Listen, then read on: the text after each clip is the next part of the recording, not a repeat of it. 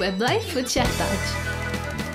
Hello everyone, welcome to another episode of Weblife with Shahtaj. আমি আছি শাহতাজ আপনাদের সাথে as usual এবং আজকেও একটা স্পেশাল এপিসোড নিয়ে চলে আসলাম। আমাদের সাথে আছে দুজন খুবই রিনোন প্লেব্যাক সিঙ্গার্স এবং ওনারা অনেক গান করেছে। সো আমাদের সাথে আছে লেমিস এবং Shafiq Tuhin. Thank you so much for coming to my show. আমি দেখছিলাম আপনার সাথে কথা হয়েছে, আমাদের পরিচয় নাই আগে। না, ফর্মালি পরিচয় না, আজকে পরিচয় হয়ে যাবে। হ্যাঁ ইনশাআল্লাহ। আপনাদের কাজ একসাথে করা হয়েছে এর আগে করা হয়েছে। বেসিক্যালি ফিল্মে আমি প্লেব্যাক লেমিসকে গান করিয়েছিলাম। এটা 2014 অগ্নি সিনেমা এবং সেটা টাইটেল গান করেছিল লেমিস এবং এটা গানটা লিখেছিলেন আমাদের শ্রদ্ধেয় আহমেদ ইমতিয়াজ বুলবুল, প্রয়াত হয়েছেন, এবং ওটার মিউজিক ডিরেকশন আমি করেছিলাম। ওইটা দিয়ে মূলত স্পেশালি আমি লাকি যে আমি আপনার মতো একজন মিউজিক ডিরেক্টরের ডিরেকশনে গান করতে পেরেছি। এন্ড আহমেদ ইমতিয়াজ বুলবুল স্যারের মতো এরকম একজন শ্রদ্ধেয় মানুষের কাছে, এত গুণী একজন মানুষের লেখায় আমি গাইতে পেরেছি, মানে প্রথমেই ফিল্মের প্রথম প্লেব্যাকে অলমোস্ট। এবং লাস্ট এবার যে কোরবানিতে যে মুভিটা রিলিজ হলো সাকিব খান বুবলির, জাকির হোসেন রাজু পরিচালিত মনের মতো মানুষ পেলাম না, সেখানেও একটা ডিফারেন্ট গান করেছে, দেশ নিয়ে গান। দেশের যে কন্টেম্পোরারি সিচুয়েশন, যেগুলার এই দুর্নীতিবাজ বা যেসব অনিয়ম, এর উপর ভিত্তি করে একটা দেশের গান করা হয়েছে, যেটা খুবই ভালো রেসপন্স। এবং মুভিটা টোটাল মিউজিক ডিরেকশন আমি করেছি, 4টা গান ছিল। আচ্ছা, সো মুভির যে সংসগুলো আপনারা বানান ওগুলো তো ইউটিউবেই যায়? মুভিটা যায় না, গানগুলো যায়। সো ইউটিউবেই যায়। সো ওই ভিউজ দেখে কি আপনারা কাউন্ট করেন যে কত ভিউজ, মানে কত ফেমাস হলো গানটা? এখন তো আসলে ওইটাকে কাউন্ট করতেই হচ্ছে, ভিউজ কাউন্ট। এবং তার সাথে বড় কথা কি, কমেন্টসে যদি পজিটিভ কমেন্টস থাকে তাহলে বুঝতে হবে যে না, তাহলে মানুষ পছন্দ করছে, যে অ্যাকচুয়ালি গানটা কোন দিকে যাচ্ছে, পাবলিক কোন ওয়েতে নিচ্ছে গানটাকে। ভিউজ কিন্তু অনেক ধরনের কন্টেন্ট আছে যেগুলো হয়তো খুবই মানসম্পন্ন কন্টেন্ট না, কিন্তু অনেক ভিউ হয়ে যায়। সেটা দিয়ে তো আসলে একটা কোয়ালিটি কাজের জাজমেন্ট করা যায় না। সব মিলে যে যেমন আমাদের অগ্নিগানটার ভিউয়ার্স তেমন ছিল না, তারপর মানুষজন শুনেছে কিন্তু অনেকে জানে না যে এটা আমি গেয়েছি। তারপর 2018-এ হচ্ছে 14-এর প্লেব্যাক করার জন্য এটা বাচসাস অ্যাওয়ার্ড পেয়েছে শ্রেষ্ঠ গানের জন্য। তো মানে আমরা কিন্তু স্বীকৃতিটা পাচ্ছি, ভালো কাজের স্বীকৃতিটা আগে হোক বা পরে হোক আমরা পেয়ে যাচ্ছি, কিন্তু ভিউয়ার্স, ওই গানের ভিউয়ার্স অনেক কম। সো আদার দ্যান দ্যাট এখন রিসেন্ট কি কাজ আসছে? নেক্সট প্রজেক্ট হচ্ছে আমাদেরই গান, আমার সলো অ্যালবামের জন্য। তো গান রেকর্ড হয়ে গেছে অনেক আগেই। সো হোপফুলি খুব শীঘ্রই এটা মিউজিক ভিডিও করে মার্কেটে আসবে, so that people is gonna know that this song is ours. So আপনার কোন ইউটিউব চ্যানেল আছে? না, আমি এখনো ইউটিউব চ্যানেল ওপেন করিনি, সম্ভবত এই মিউজিক ভিডিওটা দিয়ে আমি আমার ইউটিউব চ্যানেল ওপেন করব। আপনার তো আমি শিওর আগে ছিল ইউটিউব চ্যানেল। আমার আছে, বাট আমি আসলে মানুষজনের জন্য কাজ করতে করতে নিজের মানে প্ল্যাটফর্মটাকে ওইভাবে আসলে ফোকাস করা হয়নি। আমরা তো বিভিন্ন লেভেল কোম্পানিতে কাজ করি, সো গানগুলো আমরা একটা সম্মানের বিনিময়ে সবসময় সেল করে দিই। মানে যেহেতু প্রফেশনালি মিউজিক করা হয়, সো লেভেল কোম্পানিগুলোর সাথে এইভাবেই কাজ করা হয়। আপনার কি লেবেলগুলো কি রয়্যালটি পে করে নাকি একবারে পে করে? বাট ডোন্ট ইউ থিংক এটা রয়্যালটিতে পে করা উচিত? এটা আসলে আমাদের দেশের ওই ধরনের ইনফ্রাস্ট্রাকচার তৈরি হয় না। কিছু কাজ করেছে, যেমন ইমরানের সবচেয়ে জনপ্রিয় গান যেটা বলতে চেয়ে মনে হয়, বলতে বলতে চলতে চলতে যে গানটা, ওইটা আমার আর ইমরানের রয়্যালিটি শেয়ারিং ছিল। মানে আমরা দুইজনই কোনো লেভেল কোম্পানিকে আমরা দেওয়ার জন্য করেছিলাম না, আমরা দুইজন একটা ভালো গান হবে সেই ভিত্তিতে করেছিলাম। এবং সেখান থেকে আমি একটা হিউজ, আমি তখন দেখলাম যে না, আমরা রয়্যালিটি বেস কাজ করতে গেলে, হ্যাঁ, বিকজ একটা সিঙ্গারের কিন্তু একটা গানের ভ্যালু আমরা যতটা মনে করছি তার থেকে অনেক বেশি। আমি ওটাই দিয়ে বুঝলাম যে একটা গান করে 3 মাসে যেই রেভিনিউ আসছে, এটা হয়তো আমি গান লিখতে গিয়ে আমার দেখা যাচ্ছে এটা আমাকে মিনিমাম 50টা গান করলে যে রেমুনারেশনটা, সেই ধরনের একটা রেমুনারেশন পেয়েছে। Exactly. So don't you think এটা আমাদের দেশে চেঞ্জ হওয়া উচিত? Label company should be more clear যে কত টাকা ওরা পাচ্ছে to the musicians, at least যারা গানটা বানাচ্ছে, স্পেশালি যারা সব এফর্টটা দিচ্ছে। সারা পৃথিবীতে আছে, আমাদের পার্শ্ববর্তী যে ভারতে আছে একজন কিশোর কুমার বা তাদের মানে তাদের ফ্যামিলি এখনো যেই রয়্যালিটি পায়, তাদের আসলে আর চিন্তা করার কোনো স্কোপ থাকে না। সারা পৃথিবীর মিউজিশিয়ানসরাই, প্রত্যেক মানুষের একটা ক্রিয়েটিভ কাজ করার একটা টাইম ফ্রেম থাকে, এরপরে হয়তো সেই তার ফার্টিলিটি থাকে না বা কাজ করার থাকে না, কিন্তু ওই সময়ের যে প্রাপ্তিটা এবং ওই সময়ের যে কর্মের যে আসলে যে মূল্যায়নটা, এটা আসলে প্রপারলি না করলে আসলে শিল্প সত্তারই আসলে অসম্মান করা হয়। আমি যেমন 1000-এর বেশি গান লিখেছি, হ্যাঁ, তা আমি আসলে সেই হিসেবে যেই পরিমাণ সম্মানই পাওয়ার কথা সেইভাবে কিন্তু আমরা পাইনি। একটা সময় ছিল আমরা মাত্র 2-2,500 টাকা দিয়ে একটা গান লিখে দিয়েছি, এবং দেখা যাচ্ছে ওই গানগুলো এত পপুলার হয়েছে যেগুলা লেভেল কোম্পানি লাভবান হয়েছে এবং সিঙ্গার লাভবান হয়েছে, তার ইমেজ বিল্ড আপ হয়েছে, ও দেশ বিদেশে শো করে অনেক টাকা ইনকাম করে। কিন্তু একজন যারা মৌলিক কাজ করে, যারা বেসিক কাজের যারা ক্রেডিট কম্পোজার এবং লিরিসিস্ট, তারা কিন্তু মূল্যায়িত আসলে সে অর্থে হয় না। আচ্ছা, এটার ব্যাপারে আমরা আরো শুনবো, বাট একটা বিরতি নিয়ে আসতে হবে। সো আমরা বিরতির পর আবার ফিরে আসছি। Weblife with Shahtaj. আমরা বিরতির পর আবার ফিরে এলাম। আমরা কথা বলছিলাম রেভিনিউ নিয়ে, আমাদের এস্টাবলিশমেন্ট নিয়ে, রেভিনিউ আমরা কেন পাচ্ছি না, দ্য সিঙ্গার্স যারা স্ট্রাগল করছে ওরা কেন স্ট্রাগল করছে, এগুলো নিয়ে। সো আমি আপনার কাছে আসতে চাই, আপনার শুরুটা কিভাবে হয়? আমি ঢাকা ইউনিভার্সিটিতে যখন পড়তাম তখন আমি শখে শখে কিছু গান লেখার, আমি ভাবলাম যে গান আমি লিখতে পারবো, কারণ আমি ছোটোবেলা থেকে অনেক গান শুনেছি এবং আমি খুবই অমনিভরাস, সর্ব টাইপের গান শোনা হয়েছে। সো ওই করতে করতে একটু কবিতা পড়ার অভ্যাস ছিল। তা আমাদের ফ্ল্যাটে থাকতেন একজন মিউজিক ডিরেক্টর মনোহর হোসেন টুটুল, তো উনি দেখতাম তখন রিনাউন গীতিকার যেমন কবির বকুল বা এরকম অনেক মানুষজন তার যেত গান টান লিখতে। তা আমি টুটুল ভাই একদিন বললাম, টুটুল ভাই আমি তো গান লিখতে পারবো। বলছে না, তুমি তো কখনো লিখো না, কেমনে পারবা? আমার কনফিডেন্স আছে, আমাকে একটা সুযোগ দেন। তো উনি তখন শাকিলা জাফরের একটা অ্যালবাম করছিলেন, তো ওনার সুর দিয়ে আমাকে গানগুলো লিখতে বললেন। তা আমি গানটা লিখলাম এবং শাকিলা খুব পছন্দ করলো, রেকর্ড হলো। তো ওইভাবেই আসলে ওই সময় শখের বসে কিছু গান লেখা হয়েছে ইউনিভার্সিটি পড়াকালীন। ইউনিভার্সিটি যখন শেষ করি তখন 2001 সালে আমাদের রক লেজেন্ড, আমি বলবো যে আমার বস আয়ুব বাচ্চু, উনি তখন একটা অ্যালবাম করছিলেন নতুনদের নিয়ে। ওই অ্যালবামের একটা গান তুমি কি আমায় আগের মতো বাসো ভালো, একটা গান আছে তোমারও চোখে রাঙিয়ে নয়, এখনও অনেক জনপ্রিয়। তো বাচ্চু ভাই আমাকে সুযোগ দিলেন নতুন গীতিকার হিসাবে, এবং ওই অ্যালবামের সাকসেস, মন জলে অ্যালবামটার নাম ছিল। এবং আমি মূলত বলবো যে ওই অ্যালবামের যে সাকসেস, আমি প্রফেশনালি যে মিউজিক এখনও করছি, ওই অ্যালবামটাই আমাকে মূলত এত দূর এনেছে।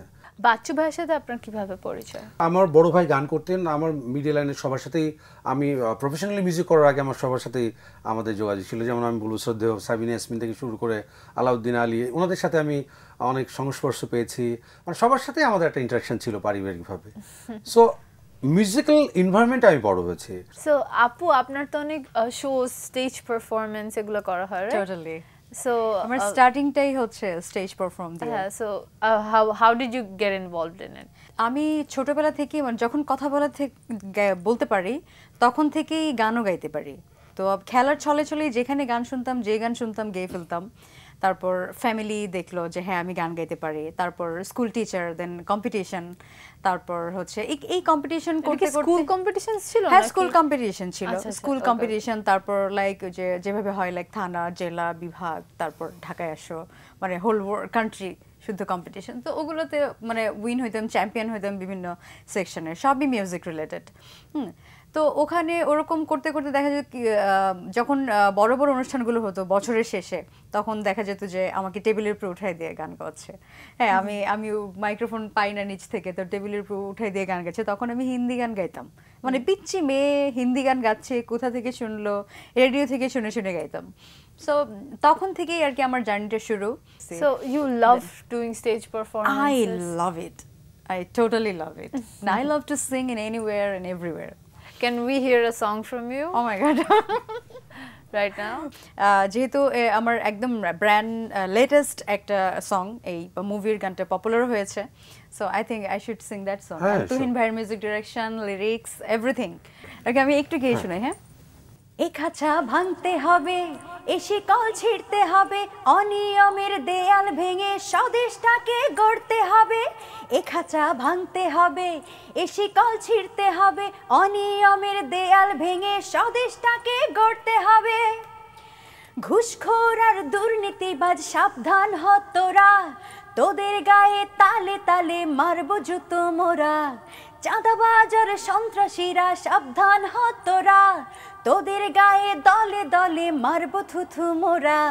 হাত গুটিয়ে বসে থাকার দিন তো শেষ হয়েছে কবে। এ খাঁচা ভাঙতে হবে, এ শিকল ছিঁড়তে হবে, অনিয়মের দেয়াল ভেঙে স্বদেশটাকে গড়তে হবে। মানে আরো অনেক সিঙ্গার আছে যে লাইক আরো অনেক ইন্সপায়ারিং একটা সং, পাওয়ারফুল একটা গান। ইনফ্যাক্ট আমরা গানের ইউটিউব ভিউয়ার্স এর নিচে যে কমেন্ট গুলো আছে সেখানেও কমেন্ট গুলো খুবই পজিটিভ। সো এখানে দেয়াল ভাঙার কথা বলছি, ডিরেক্ট সো দেয়াল ভাঙার ব্যাপারটা কিন্তু প্রত্যেকটা জেনারেশনেই আমরা দেখে আসি, রাইট? যে প্রত্যেকটা একটা না একটা বাউন্ডারি ভাঙতেই হবে। সো আমরা একটা ছোট বিরতিতে চলে যাই, তারপরে এটা নিয়ে আরো কথা বলবো। সো বিরতির পর আমরা আবার ফিরে আসি। Weblife with Shahtaj. বিরতির পর আমরা আবার ফিরে এলাম। আমরা কথা বলছিলাম দেয়াল ভাঙা নিয়ে, এবং যদি এই দেয়ালটা ভেঙে ফেললাম, বাট আই নো এটা কখনোই সম্ভব না। রেপ, তারপর ঘুষখোর, এগুলো পুরোপুরি সরানো কখনোই সম্ভব হয় না, বিকজ 10টা ভালো মানুষ থাকলে আরো 50টা খারাপ মানুষ থাকবে। But on the other hand যে মানে হোয়াটস coming up we don't know যে অ্যাকচুয়ালি সামনে কি আসবে। এখন এই দেয়ালটা আমাদেরকে ভাঙতে হবে, এটা নিয়ে আমরা কাজ করি। সামনে আরো 50 ইয়ার্স পর কি আসবে আমরা জানি না, বা ওই জেনারেশন কি এরকম ক্রিয়েট করবে যার জন্য সেই দেয়ালটা ভাঙতে হবে হয়তোবা। সবকিছুর একটা মুভমেন্ট লাগবে। যে কোনো দেশের বিভিন্ন ক্রাইসিস হয়েছে, আমাদের মুক্তিযুদ্ধ থেকে শুরু করে আমরা লাস্ট টাইমে দেখলাম যে একটা দেয়াল ভেঙেছিল, সেটা হচ্ছে ভাষার জন্য অনেক দেয়াল ভাঙা হয়েছে, স্বাধীনতার জন্য দেয়াল ভাঙছে। যখন প্রয়োজন হয় সবাই কিন্তু জেগে ওঠে। আমরা লাস্ট ইয়ারে তো দেখলাম আমাদের যে রোড অ্যাক্সিডেন্ট হলো সেই সময় বাচ্চাগুলা, এবং সারা দেশ কিভাবে জেগে উঠলো। সো আমাদের যখন আস্তে আস্তে দেয়ালে পিঠ থেকে যাবে কোনো ইস্যুতে, আসলে কিন্তু মানুষ জেগে উঠবে নিজেকে বাঁচার জন্য এবং সুন্দর জীবন যাপনের জন্য, of course for the better future. আমাদের মিউজিক ইন্ডাস্ট্রিতে কি দেয়াল ভাঙা, এই যে অনিয়মগুলো চলছে, মানে সব সেক্টরে, এটা পলিটিক্যাল হোক, মিউজিক্যাল হোক, যে অনিয়মগুলো আছে সেই অনিয়মগুলোকে আসলে ওই অনিয়মের দেয়ালটা ভাঙতে হবে। না হলে আসলে আমাদের যে প্রাপ্তি এবং আমাদের কাজের যে প্রাপ্তি, এই দুজনের সংযোগ ঘটবে না, এই দুটার। সো আপনাদের কোন সোশ্যাল মিডিয়া প্ল্যাটফর্মে সবচেয়ে বেশি অ্যাক্টিভ থাকা হয়? আমার ফেসবুকে বেশি অ্যাক্টিভ থাকা হয়। ইনস্টাগ্রামে কম ইউজ করা হয়, বাট আমার ফেসবুক ইউজ করা বেশি। বাট আমার রিসেন্টলি আমার ভেরিফাইড যে পেজ ছিল ওইটা সামহাউ হ্যাক হয়ে গেছে। Just that's the problem. এখন শুধু ফেসবুকটা আছে, পেজটা হ্যাক হয়ে গেছে। আমি বাংলাদেশ গভর্নমেন্টের সাইবার ক্রাইমে করে আসছি, যেহেতু একটা ভেরিফিকেশনের সময় আজকাল অনেক হ্যাক হচ্ছে এবং দে আর actually charging for a lot of money. হ্যাঁ, এগুলো এবং একদম আপনাকে কি টাকা চাওয়া হয়েছে? এখনো আমাকে চাই নাই। ওরা বুঝতেছে না এটা কত বড় একটা ক্রাইম, এবং কয়েকদিন পর এটার জন্য অনেক বাজে ধরনের একটা পানিশমেন্ট হতে পারে। ওরা রিয়েলাইজও করছে না ওরা করছে, এবং এটা কিন্তু আস্তে আস্তে ধরতে পারার কথা, কারণ তাদের ধরেছেও মনে হয় কয়েকজনকে ধরে ছেড়ে দিয়েছে। তারা মনে হয় ইনফরমেশন লাইক তারা কোনো কিছুর জন্য করে না অনেকেই, মানে তাদের যে একটা ট্যালেন্ট আছে তারা হ্যাক করতে পারে যে কারো আইডিয়া, মানে ইটস লাইক দ্যাট, মানে ট্যালেন্টটাকে বাজে দিকে ইউজ করছে তারা, মানে দে শুডন্ট ডু ইট, বাট তারা করছে। সো আপনার কখনো হ্যাক হয়েছে? হ্যাঁ, আমার ফ্যান পেজ হ্যাক, আমার আগের অনেক আইডি ছিল, ফেসবুক আইডি 24,000 ফলোয়ার্স উইথ, ওটা হ্যাকড। সো এখন আবার নতুন আরেকটা আইডি এস্টাবলিশ করছি। ইনস্টাগ্রাম কারোর ইউজ করা হয়? আমার ইউজ করা হয়, বাট কম করি, বাট খুব কম। ইনস্টাগ্রাম খুব কম। সো তারপর টুইটার, ইউটিউবে অনেক ভিডিওস দেখা হয় নরমাল টাইমে? হ্যাঁ, আমি তো দেখি অনেক দেখি। আমি যখন আপনার তো আমি শিওর অনেক দেখা লাগে, যেহেতু আপনার গান বানানো লাগে। ইদানিং আমি নাটক দেখছি বেশ। নাটক? বাংলা নাটকগুলো খুবই ভালো হচ্ছে, বিশেষ করে ইয়াং যে সব ডিরেক্টর আসছে, অমি, আরিয়ান বা আরো বান্না আছে, ওরা খুব ভালো নাটক তৈরি করছে, বিভিন্ন সুন্দর সুন্দর গল্প ক্রিয়েট করছে, এগুলো ভালো লাগে দেখতে। আপনি কখনো নাটকের জন্য গান করেছেন? হ্যাঁ, নাটকের জন্য করেছি।